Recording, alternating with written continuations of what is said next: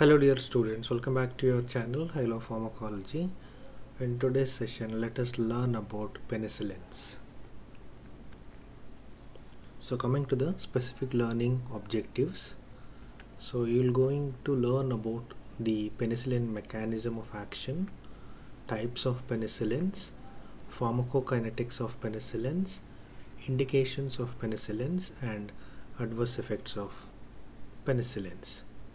Moving on to the mechanism of action of penicillins. So penicillins are basically bactericidal in nature, where they mainly interferes with the cell wall synthesis in dividing bacteria. So please remember they are bactericidal in nature. Mainly they act by interfering with the cell wall synthesis in dividing bacteria. So penicillins are cell wall synthesis inhibitors.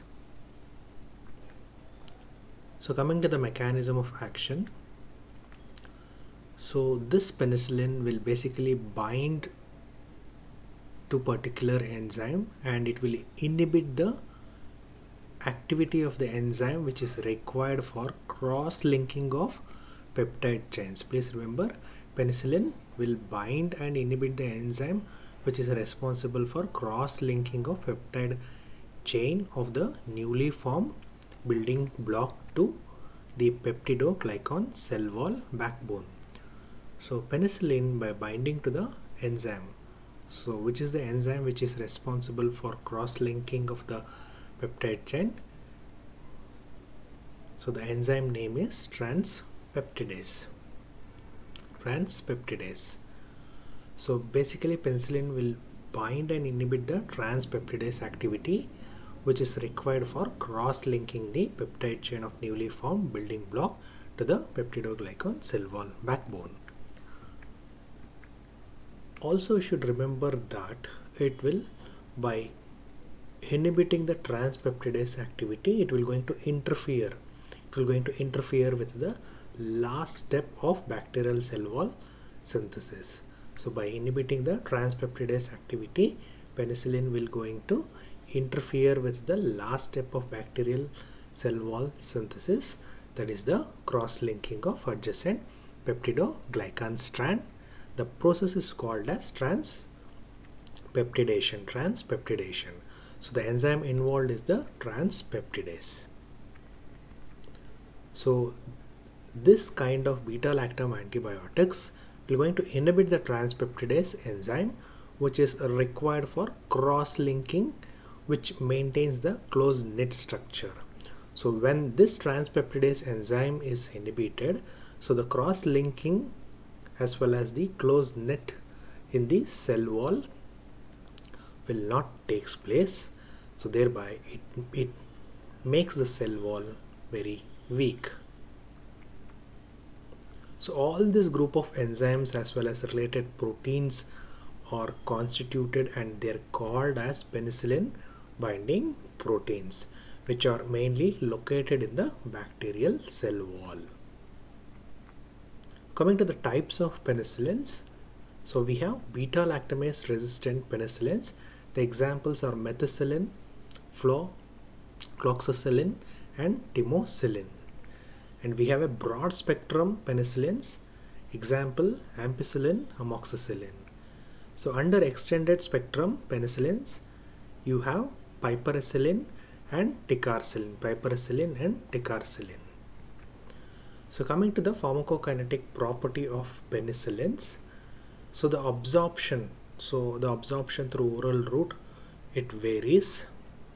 So because of the quicker digestion that will be taking place in the gastrointestinal system, the penicillins are not administered orally because of their degradation in the stomach. So it is usually administered through intramuscular route as well as intravenous route.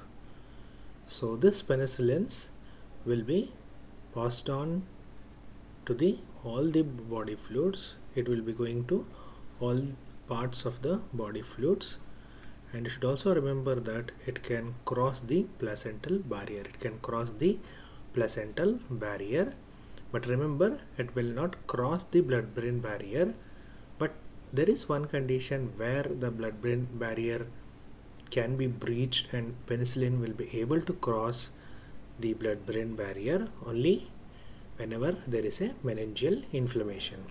So whenever the meninges are inflamed, the blood-brain barrier becomes weak and penicillins can easily cross the blood-brain barrier if the meninges are inflamed.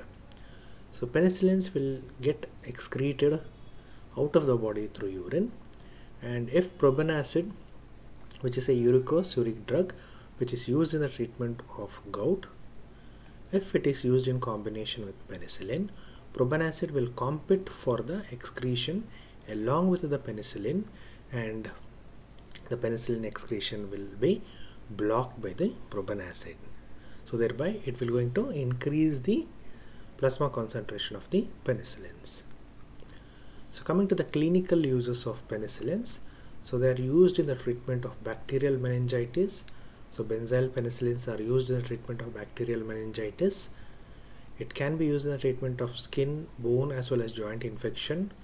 Flucloxacillin is used, and co-amoxicillin can be used in the treatment of any animal bites.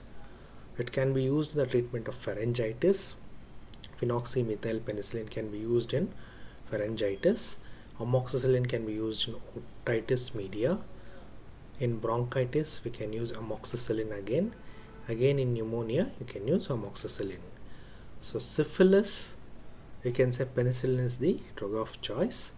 So in syphilis you will be using the procaine or benzathine penicillin.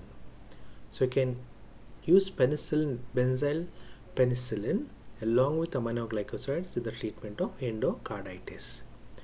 So penicillins are also preferred drug in the infections which are associated with Pseudomonas aeruginosa. So here you will be using the piperacillin and ticarcillin. So coming to the adverse effects of penicillins, so the main common and most frequently encountered adverse drug reaction with penicillins is hypersensitivity reaction, which can be in the form of rashes, urticaria, angioedema, fever as well as arthralgia. So the most common side effect of penicillins is hypersensitivity reaction. So very important is in some of the patient, so this penicillins will going to cause anaphylactic reaction. So which is the drug which is preferred in the treatment of anaphylaxis? It is adrenaline. So coming to the summary of penicillins, so penicillins basically it inhibits the cell wall synthesis. How it will going to inhibit the cell wall synthesis? It will inhibit the transpeptidase enzyme which is required for cross-linking. So by inhibiting the transpeptidase enzyme, there won't be any peptide chain cross-linking, and it can cross the blood-brain barrier only if the meninges are inflamed. So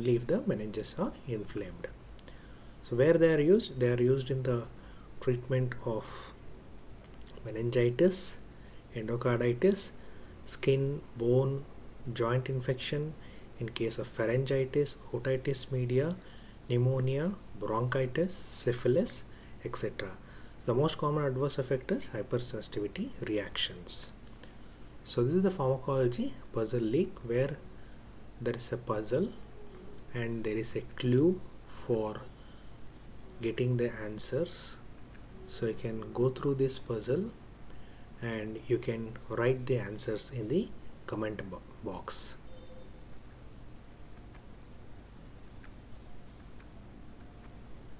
So please write down your answers in the comment box.